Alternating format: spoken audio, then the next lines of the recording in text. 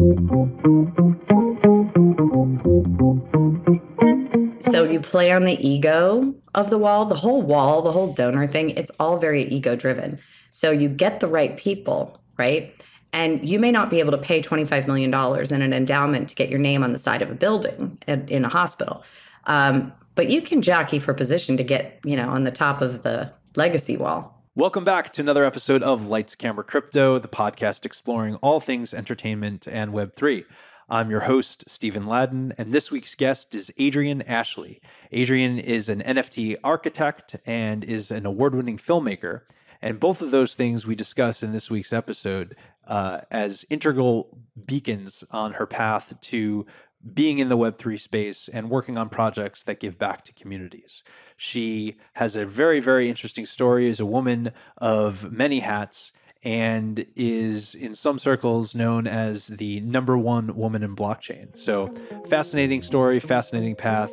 Let's dive in. Adryenn, welcome to the program. Thank you for having me. I'm looking forward to it. Same. Thanks so much for joining on. I mean, you have such a rich career in a lot of different things, many of which we'll get into.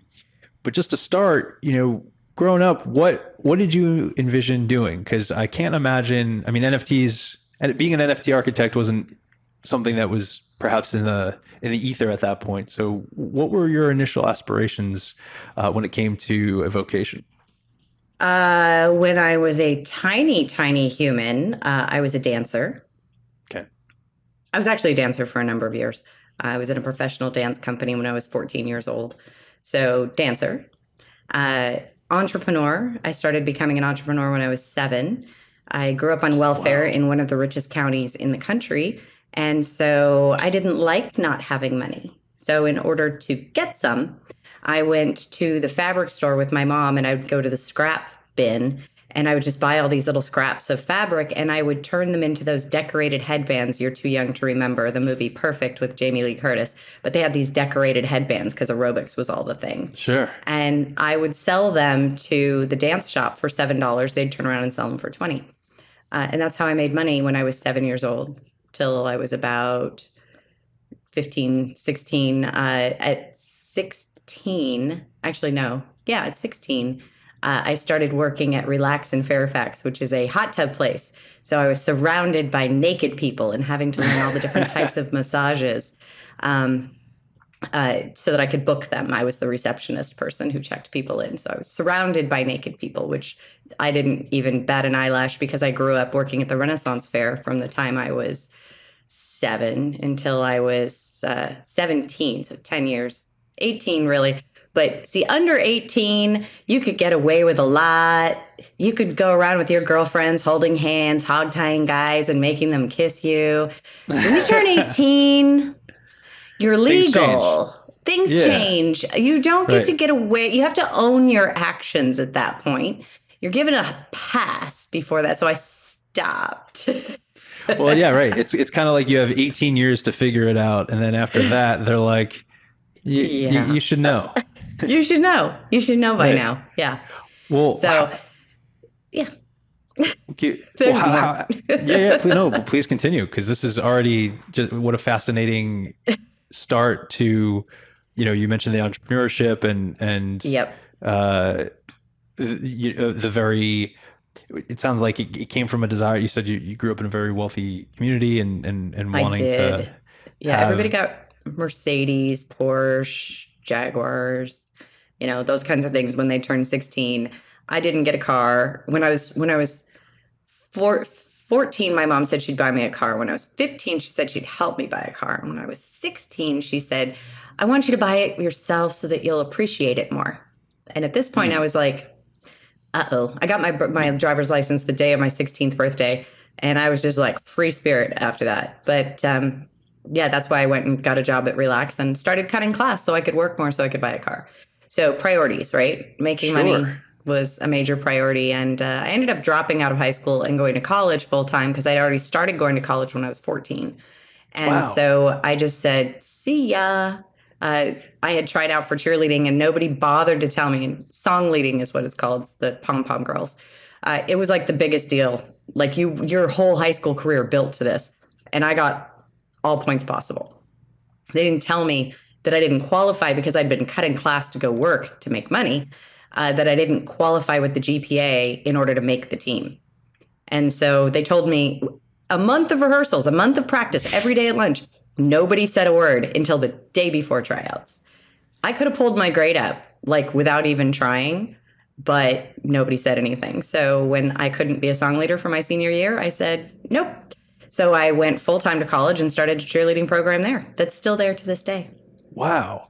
Which is entrepreneurship on a whole nother level. So it sounds like the sort of backbone to your decisions and early life were fueled by the desire to, earn a living, desire to support yourself, and also, well, it sounds dance and cheer, but really the desire to kind of carve your own path. I don't like boxes. I've burned mine long ago. And one of the biggest things a pattern that has reoccurred in my life is I'm a very solution-oriented person. What do I want? How do I get it? What is a problem I see? How do I fix it? At 20, I was a computer expert. I won't even go into the time that I moved down to Los Angeles for a year, and that's a whole nother hour right there. But when I moved back, I was an expert at computers, and computers were just starting. And so I became an organizational management consultant right about that same time the recession was hitting. So businesses were losing a lot of money. So I came up with a framework for small business where we would move a lot of their administrative tasks to the computer. So it would take way less time, like 90% less time. And then that would free up the support staff to support the salespeople to take off everything that they had to do other than sell. And so everybody that I worked with either stayed the same, stayed flat, didn't have to lay anybody off, or actually increased. And then the city of Santa Fe was one of my biggest clients at the time. And they were my first big client. I gave them free phone calls for life. Man, 10 years later, she's still calling me, how do I get to this file again? It was crazy business. But, I've always been good at seeing solutions, how to do things better. What's the fastest path to done and success? And also looking at things, in a forensic way, like where are we dropping the ball? Where are we missing this? Where are leads falling off? Like all of those kinds of things. So I literally went into internet marketing back when girls weren't allowed. So my name was David, and I sold woodshed kits for the backyard. And a lot of the big titans in the internet, I've known them for 25 plus years. They've known me for 20. And they're now starting to figure it out because I asked one of them, I'm like, hey, you remember David? He's like, yeah, whatever happened to him? I'm like, hi. So you had an alias? I had an alias. Yeah, I had an alias before nom de plumes and aliases and anonymous aliases were a thing. And it was strictly because girls weren't allowed in the boys club. Wow. Which is funny because girls aren't allowed in the boys club in Hollywood either. I'm also an award-winning film producer. And since I was early 20s, I've been the only girl in the cigar room with a bunch of pretty big titans. I'm not a girl to them. I'm an asset class for my ideas. So they've never looked at me like a girl. So I'm either not a girl, or if girls aren't allowed and they really are stringent about that, then I have to pretend to be a boy, or I had to. Now pretty much nobody looks at me like I'm a girl. They don't even think of it. Yeah, well, there's so much here to dive into, and I hear you on it sounds like there's, in terms of classification, we're talking about having to kind of infiltrate what you were saying was traditionally, or in some ways still is, a boys club of yes. industry. And well, first of all, let's just start there. Was it an email address that you had that just said David, and that was, yeah, No. I went so much farther than that. I had a photo. Way back when in the 90s, there was a website where you could literally create a fictional person, and it had your name, your address, your social security number, your job title, your age, everything, a whole dossier, with one click. Wow. So David was was a living profile, basically. Yes, David was a whole thing. But back then we didn't have voice, right? Everything Sure. was just text and forums, so nobody could tell. So Wow. that worked. But I had been working on computers. I started programming computers when I was 12. I used my first computer when I was 5. So I had one of the first email accounts at the Well in Sausalito, one of the first public ones. So, I've been in it for a really, really, really long time. I just look fabulous. That you do. So then it sounds like computers and technology, aside from, well, in addition to being an entrepreneur and figuring out how to make a living and from a very young age too, you said being 7 and selling the headbands.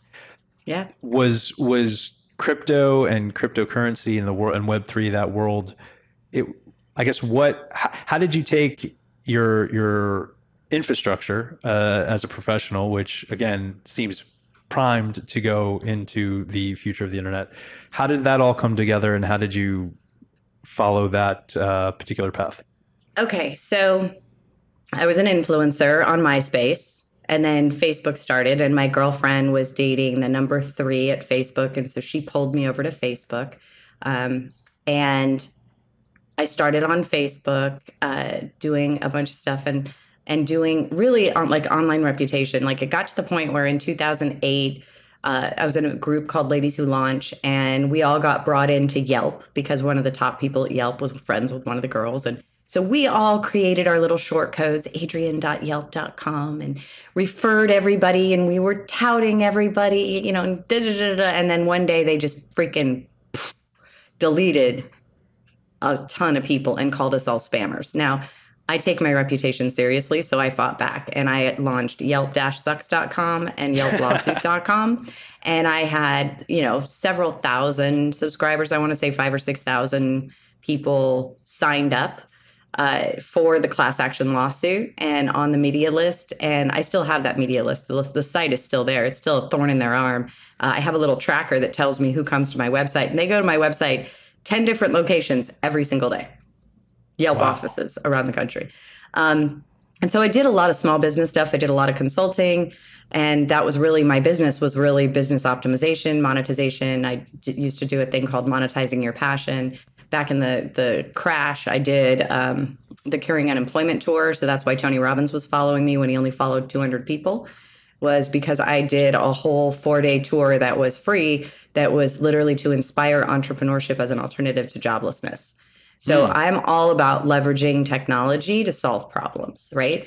And this whole work at home thing, everybody's in lockdown, they're having to homeschool their kids and they're working at home. I'm like, that's been my life for 20 years. So early COVID, I did a thing called How to Homeschool Without Day Drinking. It was quite popular. In 2009, I did a consultation, and he said, would you take Bitcoin? And I said, I don't know what that is. But I like to be bleeding edge, right? I like it's an hour of my time. What do I care? Yes, show me something new. And I blew it. So I only wrote down one set of numbers. I don't have the computer anymore. Oh, no. So there's 2,500 Bitcoin gone. So that sucked. And I really kind of forgot about it at that point. So I was working on a television show. I'm an award-winning film producer. And I was working on another television show. And then I worked on a crowdfunding platform for reality TV and talk shows. And then I launched a talk show. But 2012, really, I got back into blockchain for one reason. And this is what I think people don't understand. They always look at crypto and they think, get rich quick, overnight money, da-da-da-da-da. That isn't how I look at it at all, right? I look at it as an unfuckwithable ledger of what actually happened. And what could that solve, right? And so in 2015, I was doing the television stuff, but at the same time, I was working with nonprofits, and I came up with this idea, this crazy idea. Turns out I wasn't the first one to have it. Jason Brink wrote a white paper on it and won an award from Microsoft in 2014 that's very, very similar. I'd never read it. But my idea was, what if we could take the bricks in front of a hospital? They do fundraising, and they're like, here, have a brick in front of the hospital or at Walt Disney World or whatever. So fundraising, right? And that's kind of like creating a brick and mortar endowment, right? It's like you're there permanently. And I said, well, what if I could create a WordPress plugin or, a digital wall, maybe not WordPress, but just a way that people could actually add this to their websites, where the person who actually funded that token and minted that token, like an ICO, right? They minted the token. They are forever emblazoned on that token as it recirculates, and it's non-fungible. You can't divide it. Now, at the time, I was dealing with Bitcoin, not programmable, very difficult. It was going to cost $1 million. Now it would be very simple. So I think we are going to actually go ahead and do it. But basically, the token has the person who endowed it and made it happen and made it come to life. And then every time it recirculates, the person who donated to that nonprofit. So that nonprofit would have a wall, and it has the legacy wall and the donor wall. But the key piece is, because it's on blockchain, because it's non-fungible, because these things circulate and they travel all over the world, you'd be able to see, as the person who made that token happen in the first place, that your dollar donation equals $77 in value for nonprofits every year. Like, wouldn't that make you want to donate more? 100%. Right?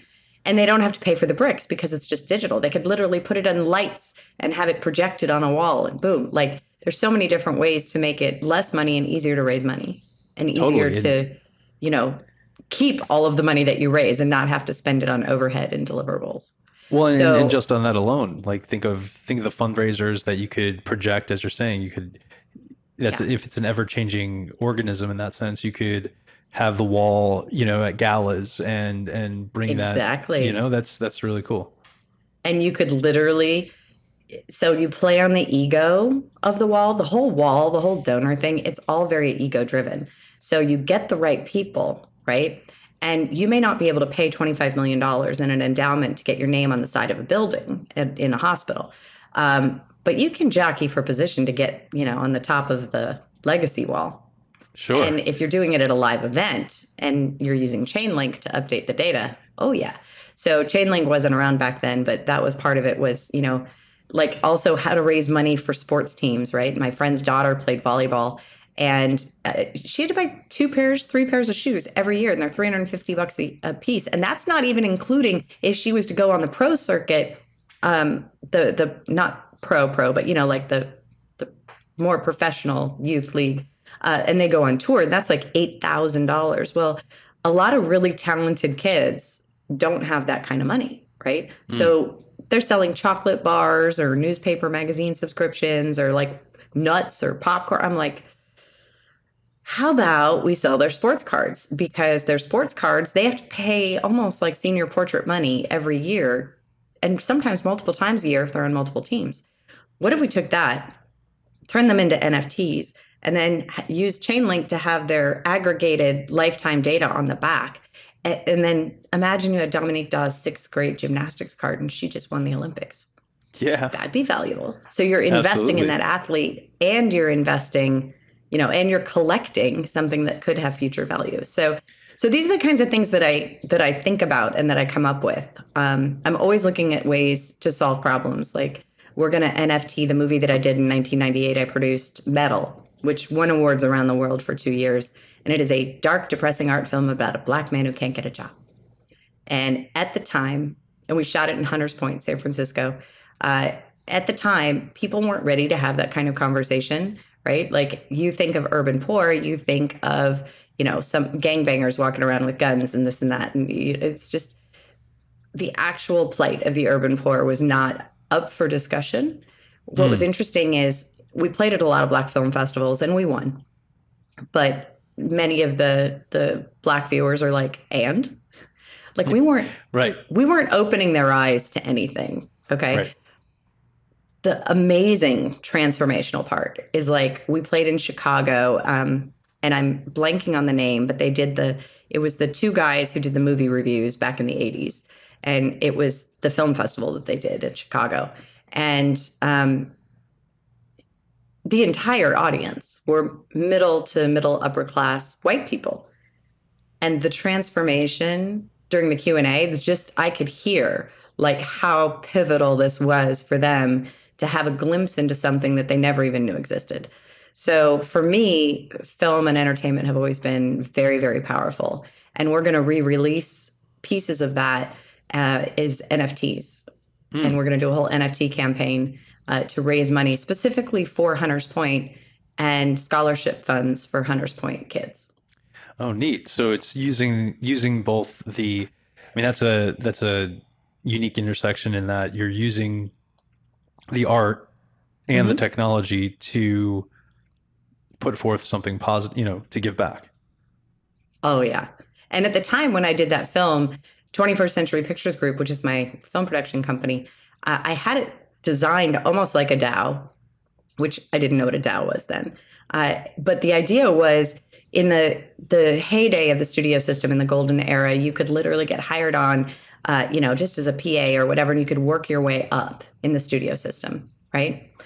You can't really do that. The unions aren't designed exactly like that, because if you have a spot, you have a spot. There's only so many spots. So the way I worked it is you work your way up, and once you've done 5 films, then you're now, if you're qualified, you now are the next DP, or you're the next, camera operator, or you're the next whatever, right? And especially for those positions that you really don't have to have a particular name associated with it above the line in order to get financing. So why wouldn't I give people opportunity? And we always had at least 50% female crew, at least, usually 80. Before it was the norm and trendy to do so, yeah. Well, what's interesting is, my DP was a dude, my sound guy was a dude. The only reason is because I could not find a female with their own equipment of similar skill. I couldn't even find a female with their own equipment. So that was really that was the budgetary requirement. But, if they're similarly situated and they're both talented, I'm going to always pick the female, because the male has 100 times more opportunity to get hired. Do you think that with the decentralized way in which potential projects are going or revisiting former projects and releasing them as NFTs, do you think that opens up more opportunity in a more equal way? Or are people, obviously, I'm not trying to equate film roles like we were talking about, your sound guy and your things that, I'm not trying to put manual labor in the same, and creative manual labor in the same bucket as something tech-based. I have a great answer for this. I think you know where it's going. So I do know where it's going. So yeah, then by all means jump in. Okay. So here's the deal. 2017, I co-founded Crypto Vixens to inspire women to join founding teams as advisors or co-founders, regardless of technical expertise. And the reason is because I was trying to recruit this woman with 30 years healthcare experience, senior vice president, onto this new blockchain company, healthcare company, health tech, right? And she just kept saying, I don't understand blockchain. I don't get technology. And I'm thinking, it's a healthcare company. It's a healthcare company. She kept thinking it's blockchain. The overarching impression she was getting was it's blockchain. I'm like, no, it's a healthcare company. And finally, I just got exasperated. And I'm like, girl, you use email every day. You don't know how it works. So just stop. People have to understand that, trust me when I tell you, you do not know how everything on your phone works. You don't know where the data packets go. You don't know the secure socket layers. You don't know what ports they're going through. You don't know. So don't let blockchain scare you, because the technology people know how to do that. Let them do their job. That's not your job. You're not being asked to program. You're not being asked to do any of that. You're being asked for your industry expertise on a particular topic to solve a particular problem in an industry vertical in which you happen to be an expert. So what was interesting, back in the heyday of ICOs and back in the day when, there was Lambos and strip clubs and, booth babes, which, don't get me wrong, they're still there. But it's really interesting to me because I would go to conferences, and at one point I counted, there was 15 of us. And, this one guy that I was sitting with, he's a very, very, very prominent lawyer. He would literally not look at the crowd. He looked at their feet, looked at their shoes, because he didn't want to be accused of, the whole Me Too thing. Right. Sure. And I just thought that was interesting because we'd be sitting there and he'd be literally like when you're people watching, he was shoe watching.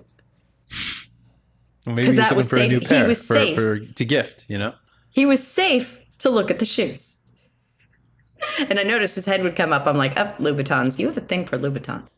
I was wearing them at the time. Anyway, so crypto, there's very few women. And I think the reason is, you know, it's a lot of vaporware and it's a lot of get rich quick. And it's a lot of a few people are going to make money doing this really cool, interesting thing, right? And projects do you think, real quick, do you think that's the perception people have of it? Or is that the way of the land? That was the way of the land.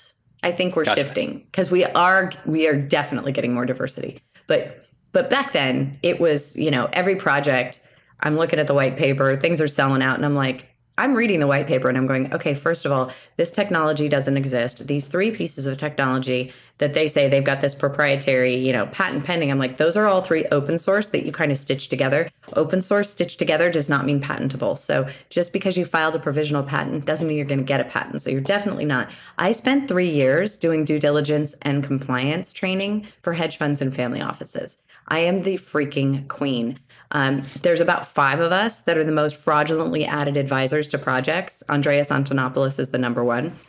And so I would go in and they'd have a stack of 100 projects that they were interested in. And I could just toss. They're like, why are you tossing those out? I'm like, because I've never heard of it and I'm an advisor. So they're clearly lying about that. They're lying about everything else. Boom, out. Right? Like I'm known as the bitch who says no and the Simon Cowell of pitch competitions. And it's frustrating for some people, but it's also, I'm very protective of my clients, right? Because they've never lost money. Now, I say no a lot, but I do say yes sometimes. But it's a very, very thorough proctology exam on the entire project, right? You know, when they're doing something, they're like, we're going to do this and it's going to be quantum proof and da-da-da-da, and they're only raising a certain amount of money. And I go, first of all, if it's not 50 million, it's not going to be quantum proof. We're not there yet. This was like 5 years ago. I'm like, there's no way. So the feasibility of things, then the tokenomics. This is the other thing that people have to look at, right? 99% of the time, the tokenomics are designed to incentivize early adoption and then screw the people down the way. So that's Ponzi-nomics. Look at this one group. Oh my God. And my girlfriend got into it and I was like, girl, she goes, yeah, but I got in early. And I'm like, oh my God, you knew it was a Ponzi and you did it anyway. Okay. And that is not to say that I have not done a Ponzi. I did way back when. I got roped into this and it was $100. It was 0.1 Bitcoin. Bitcoin was 1,000. I said, okay, here's the deal. And I took it to all my internet marketers and I said, listen, this is a pyramid Ponzi scheme. It's early. It's going to cost you $100. And here's why you're going to do it. Because you would pay $395 for an internet marketing product that I could whip up right now. And you would pay me for it to learn how this stuff works and to actually practice it and do it and like figure this stuff out because you don't know anything. So they did it. And this one guy lost his wallet, got access to it years later, and he had like 2 Bitcoin. He's like, oh my God. And this was when it was at the high. He had 2 Bitcoin from 0.1. A cool, 100K. Just right. Yeah, just a cool 100K. So my thing is, you know, full transparency, full disclosure. It was a learning experience, right? But like this new one, what's interesting is the new one will pay you 3.8% compounding daily. Okay, first of all, no, you won't. Do I know that is possible? Yes. And they're not telling anybody how they're doing it. And they are certainly not doing an MLM on it. It is a very, very high-end boutique fund that crushes it. They're not sharing the secret sauce. They're not sharing it with the public. They're not nothing. They're quietly over there raking it in. So yes, it's possible, but no, not like this. And so they have this big token pool, and then they just give everybody their rewards, 3.6. But obviously, it's not a circular economy, so it's gonna erode. It's gonna run out. It's at some point, usually about 2 years. This one particular company launched it. Their first one lasted about 2 years. Their next one lasted about a year and a half, or 3/4 of a year, give or take. The third one that my girlfriend got in on was only a month old and it was already collapsing. I'm like, I think it was because in the second one, they were indicted because they stole $7 billion from their holders. I'm pretty sure that has something to do with it because they're kind of named similarly. So maybe Google is presenting the old info with the new info and people are catching a clue. So you got to look at how does the token flow and what does it do? If it isn't an actual business with a real business model, with real revenue streams, with real utility, with something that is really going to generate not only, viral users, people who are going to want to use it, but like actually make an income, then how are they paying you those rewards? They're going to run out. So Right. these are this is my day-to-day life. Well, I architect structures that actually don't fail and that don't have exploits and that do have really amazing consumer virality. awesome. And as an NFT architect, I guess maybe dive into a little bit more of what that day to day looks like. Because as you're describing it, it's true. I think a lot of people that I've spoken to that are curious about the space are like, what is crypto? what's Bitcoin? And it's like, well, isn't it a scam? And it's like, well, no, which I think you highlighted beautifully in your explanation of what your friend, the kind of schemes that she may have encountered. It's looking at what the practical use is on a very basic level. And if you can apply that to kind of any industry, cryptocurrency isn't any different. If you're looking at if you're asking what does a business do, people do that all the time everywhere. So as an NFT architect, what does that mean? What does it encompass? What does your day-to-day look like? I will give you my favorite example. So I know a lot of platinum selling Grammy winning artists, and a lot of them have huge social followings. And in this particular political climate, at any given moment, you could lose your entire following. And I would say 99% of celebrities, influencers, everyone else who utilizes social media for their platform, they don't own that platform. And then they start using these things like conversation, and I think it's called conversation. And basically, it's an SMS text thread thing but if you read the terms of service, you don't own those people either. If you stop paying, then all of those opted-in users are theirs, not yours. You can't take them with you. So the number one thing that I do is I teach them and design projects that will actually get all of their raving fans into their ecosystem, launch their creator coin on their platform, on their name.com, an IP address, a hosting plan that's not going to be deleted, so not Amazon. And I know, sorry. I'm a sensible middle, but I'm a constitutional scholar. I like free speech. I'm a fan of the Constitution. So anyway, so we put them into their own ecosystem. We launched their NFT project. Instead of using Discord, which is very dangerous to civilians, even I got suckered, and I'm an OG, and I got suckered. It was late. I was tired. I hadn't slept in days. We were on a launch. And I got suckered on a fake Spooky Boy launch. So, Spooky Boy. Oh, yeah, Spooky Boy. That's supposed to be good. Oh, my God. And so I bought one. And I'm checking my OpenSea. I'm looking. I'm like, let me see. When's it going to show up? And the FOMO counter's going. And I'm like, oh, my God. I could buy another one. I'll just buy another one. Oh, I could buy 4 more. And I did. And there's no go backsies on blockchain. And I realized the gas fee was too low and the transaction took too quick for me to have minted anything. So what I actually did was just send a scammer money directly. Oof. So for those of you listening, here is your quick how to be prepared to deal with the FOMO counter. When you are presented with an opportunity that sounds too good to be true, and there's a little timer ticking telling you that it is almost sold out, that it is almost over, that you have to make a decision right now, you have to suspend all of your logic and disbelief and just have faith and take the leap. Always, always, always have the Brave browser installed on your laptop, on your phone, everywhere. Then what you do, because I'm sure you're not browsing on a Brave browser all the time. You copy that link where you happen to be, afflicted with that FOMO counter, and you open it in Brave in a Tor browser. This is basically like they don't know you've ever been to this website. If that FOMO counter resets, it's a scam. There you go. There You you didn't have miss it. out on anything other than losing some money. Well, I think that's everything.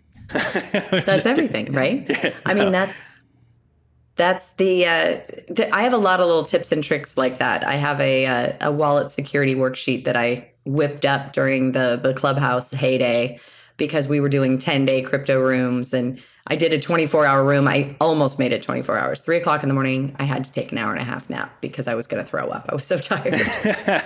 But I did 24 hours almost. I did an extra hour and a half on the end, so not straight. But hey, sometimes you need that hour respite. Well, very interesting. So NFT Architect, how did the background in Hollywood directly influence what you're currently doing now? So two things. I skipped over the part where I did Y2K for Kaiser Permanente and tested all of the packages to make sure that the IV pumps wouldn't fail. And I ran the QA department working with the developers, and we repackaged 626, I think, applications and deployed them to over 30 different types of computers and tested all of it. And then after that, I worked breaking into banks for a living. Nice. So penetration testing, totally legit. I used my military security clearance, so I got to basically break into the banks.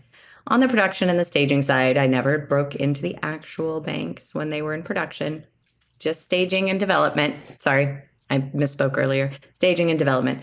But I pulled out the entire credit card table from American Express, which is why now all of your stuff is encrypted, because nobody thought about doing that. And I'm like, Licky, that was so cool. And I literally get like the little girl, like, I don't have that much of a brain when I did something like really fucking badass, and I'm talking to the developers who are like the best in the freaking world, and I'm making them cry. I try to make it funny. Well, it just never stops. You're getting like the tip of the iceberg. Okay, wait. So the architect thing. So then I was in Hollywood. I was an advisor on Music Coin and Musiconomy, and several other music type blockchain royalty assurance kind of things to make things fairer for the musicians, which is how I kind of started thinking about what is it that we're doing with digital rights management. How are we making things fair and trackable? Because, BMI and ASCAP take 6 months, and you only have them to believe whether or not the data is actually correct. But right, you don't really know, right? Because it's not on the blockchain and it's not really auditable. It's a black box. Again, I don't like black boxes. That's why I don't like Discord. Imagine some of these really viral communities, right? People have, Floyd Mayweather has 40 million fans on Instagram, right? Imagine if he had been able to actually move those people into his own community. Internet marketing law, and it is like the law of attraction. This is like the law of internet marketing. Every email address opted into your database is $1 per month. That's how much revenue you should be able to generate. Imagine how much he could generate if he actually moved them off of social media, which social media is making all of that money, not us. So you move everybody over, and you just have to have a really scalable infrastructure and, cloud-based. So it basically says, oops, we got spin up another one, right? Like, you just have to make sure that piece is good. But if you've got less than 50,000 fans, which a lot of independent artists, that would be a tremendous amount. You just use WordPress, right? You get the beefiest WordPress server you can for like $50 a month, and good to go. But you bring everybody over, and then the Google love. See, that's the key. The Google love. When you have all of these people on your website, multiple pages, going through the forums, doing the chats, watching the videos, using their NFTs to get to the token gated access stuff like the AMAs that you're doing. And if they have a rare or a super rare, they could actually like be on stage with you and ask questions and all this other stuff, like all of these access things that like make them feel like they have to have it. And then doing these trading card game kind of things where if they collect all 12 songs on the album, they get a bonus unreleased 13th one. Right? So that creates this massive secondary volume. So like that's what I architect is how do you gamify and amplify the virality as well as the user enjoyment and glee at even having it, let alone utilizing it on your platform. And what are the benefits? And then how do you surprise and delight continuously? And then the technology based on all of that, because I am a geek and, I do code, hack, design, build, but I also speak marketing. So it helps when I'm dealing with agents and managers to say, look, this is what I'm thinking. Here's how I think we can do it. This is the budget. This is how much it's going to cost. And then here's this, and this. What do you think? And they're like, as long as you run it. Yeah. They're like, you can take lead on this. We're going to entrust that architect mindset, which to kind of just clarify. So I guess how did being an award-winning filmmaker impact the way in which you approach being an NFT architect? I think empathy. I mean, it sounds weird, but basically there's a need, right? I mean, independent artists have very few methods to get distribution. They're always, especially on their first project, they're going to take the haircut. Like they're going to take whatever deal they get. And, I have these one guys, they sold their television show and the distributor put it on the shelf, wasn't even selling it, but had a 10-year deal and like just wouldn't give it back. So they couldn't make season 2. So I prefer to do everything with licenses and performance clauses rather than outright sales. So if they don't sell it and they don't make a minimum payment every year, then the rights revert back. So putting the creator more in control, having been a creator myself, and I'm still a creator, I actually have a collection coming out that is going to be pretty baller. It's very cyberpunk. What's so funny is people look at my art and they're like, damn, that's dark.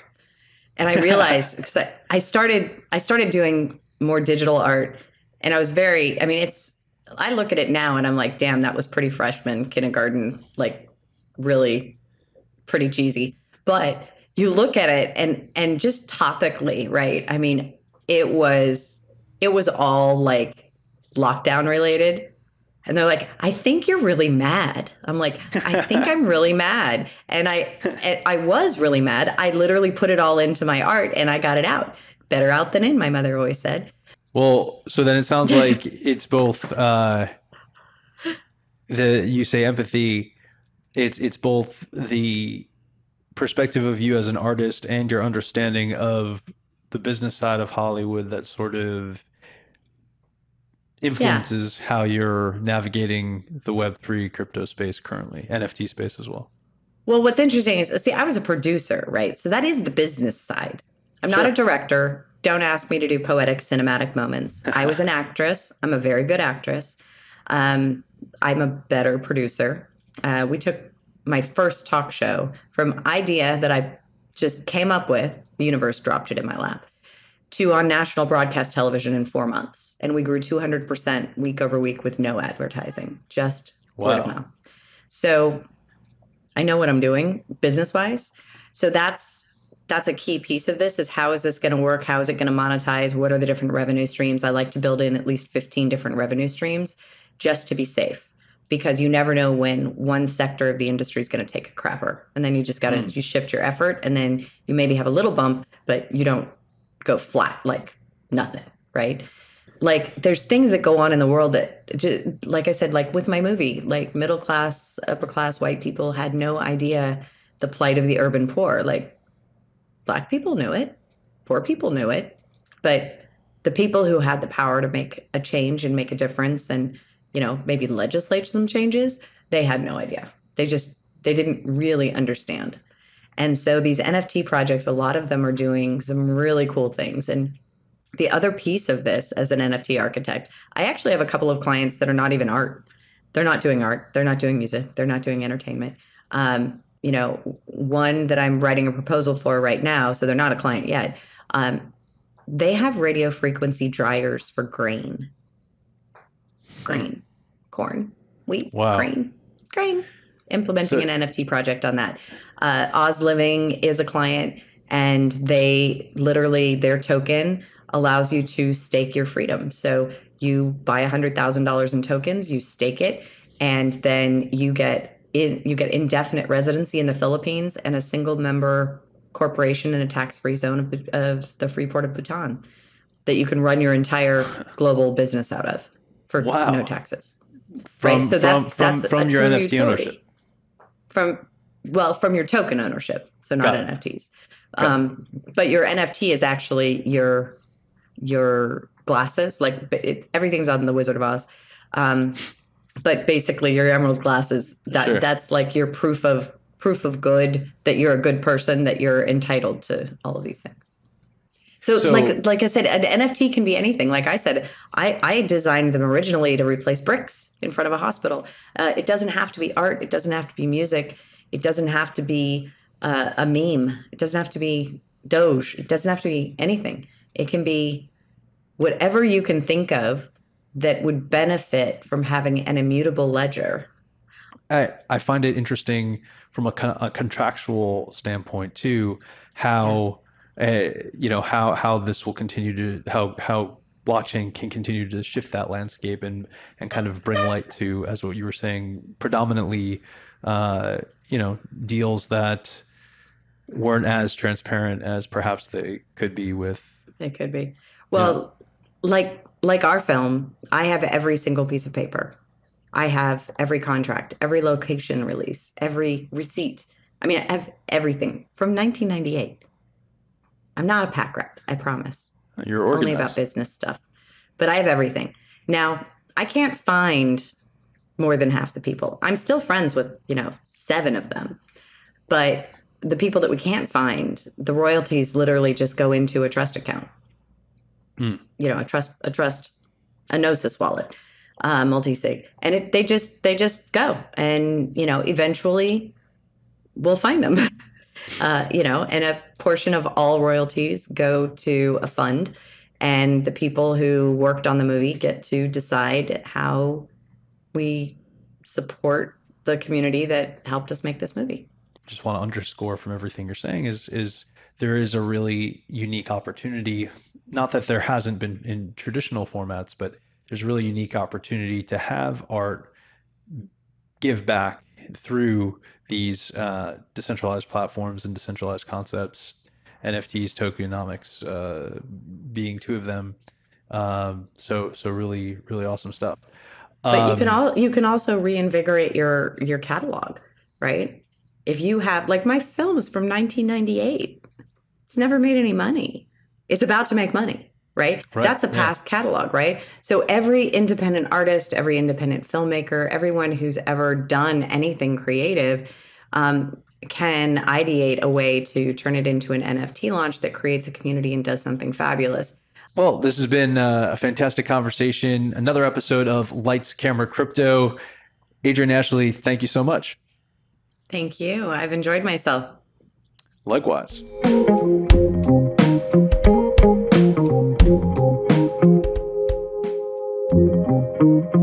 Thanks for listening to another episode of Lights, Camera, Crypto, a podcast produced by Matt Solon and Essential Media. Music by Brian Duncan and Kareem Himes.